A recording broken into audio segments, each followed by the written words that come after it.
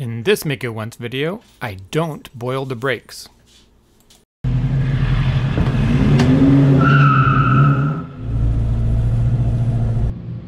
So sorry about all the noise. It's really hot today and the neighbor's AC is running all day long.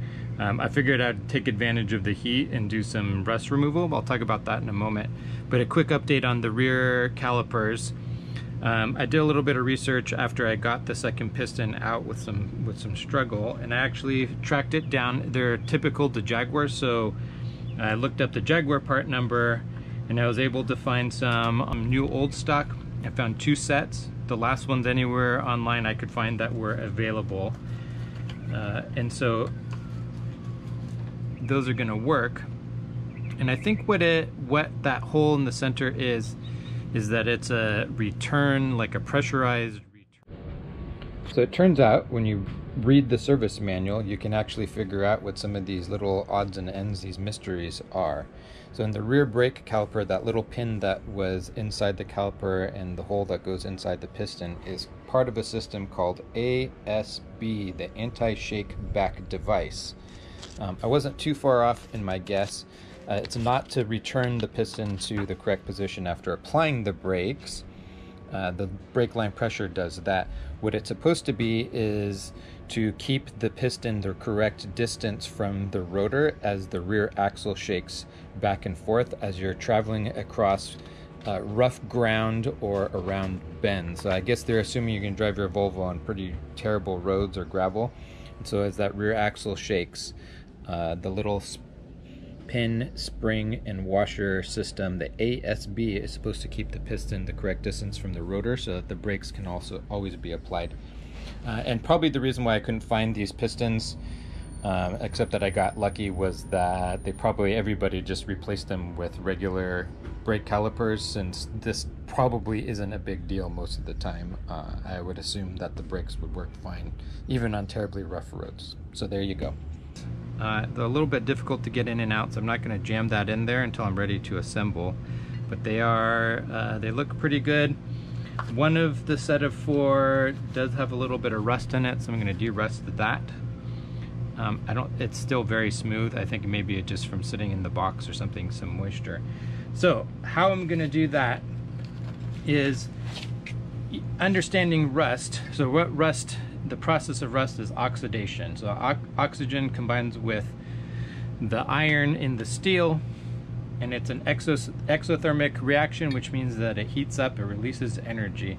So in order to get the rust off without mechanical grinding and stuff, I'm going to use Evaporust over here, which chelates the iron, which removes the oxygen, but it works a lot better if you're providing energy in, right? So this reaction to remove the oxygen is endothermic, requires energy in the form of heat. So we're gonna put Evaporust in my old pressure pot. I'm not gonna pressurize it, just what I have. It's aluminum because I don't want it to react. The Evaporust only works on iron, so any rubber parts or brass or anything that's left on it, it's not gonna be affected.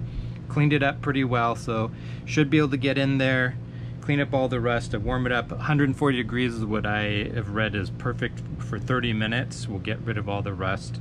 The only concern is that the Evaporust is going to get inside all the channels inside each of the calipers. It won't cause any more rust. It won't harm the inner rubber O-ring in here. And then once I flush the brake fluid, it'll get it all out. So I think de-rusting the inside probably will help. I just have to make sure I do a couple extra flushes, and we'll be good to go. Get rid of all this surface rust, and then it'll get rid of that internal surface rust in here. We'll come back, smooth it out with really fine sandpaper, get some grease on it, get the pistons back in. I think these will be totally refurbished. So let me set all that stuff up and get to de-rusting these. So I definitely don't want to cook anything. I don't want a chance of boiling or anything like that or getting too hot. So I'm just going to keep it on low. It may not get hot enough right away, so I might leave it in a little bit longer. But I do think this process should work. And I'm going to add in this one piston that has a little bit of, tiny bit of surface rust right here. Again, I don't think it was used. I don't think it's an issue. I just don't want it to rust further and pit if any moisture gets into the system. So I won't take the chance to just get rid of it.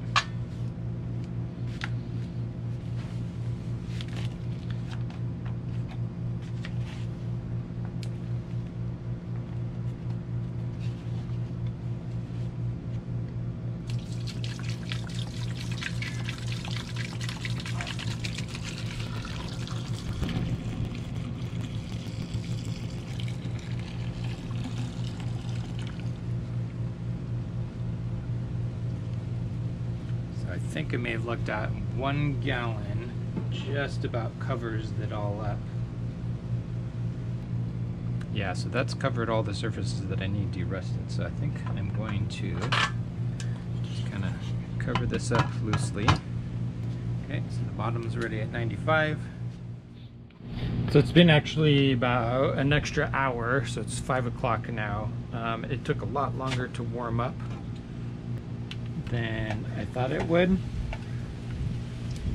So it's finally up to about 125 degrees. And if you can see down in there, the fluid has turned black. The metal finally is like clearing up. I think a lot of that crud is actually the leftover brake fluid from inside, so I kind of made a little miscalculation. Hopefully it's not messing with it too much. I'm going to turn this off, get some gloves on, pull it out and take a look real quick, and then let it cool down a little bit more, and then take them out and wipe everything off. Alright, so I got my gloves on. I'm ready to take it out. If you actually read the instructions, it says that it has some detergents and things like that, so to take off grease so it can actually work on the metal.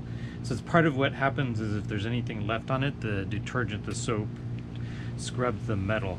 And then the second part is you're supposed to wipe it off right away.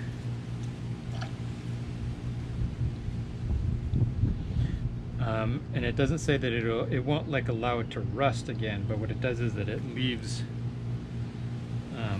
kind of a film on the surface. And then, so it does say to dry up, get all the Evaporust off. I don't know if you can see there, but there definitely is no rust anymore, but there's a lot of fluid down in all these little cracks and crevices.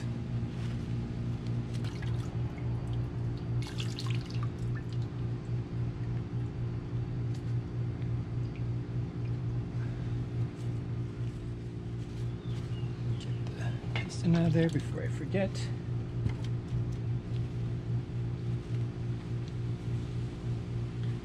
Take a look at that one. Yeah, all the rust is gone. It looks perfect.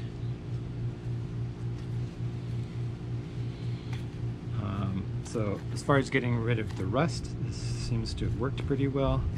Whether I have any issues with the Evaporust making the braking fluid have an issue later on, I'm not totally sure, but again, I think just bleeding the brakes multiple times should be enough to get this working again. So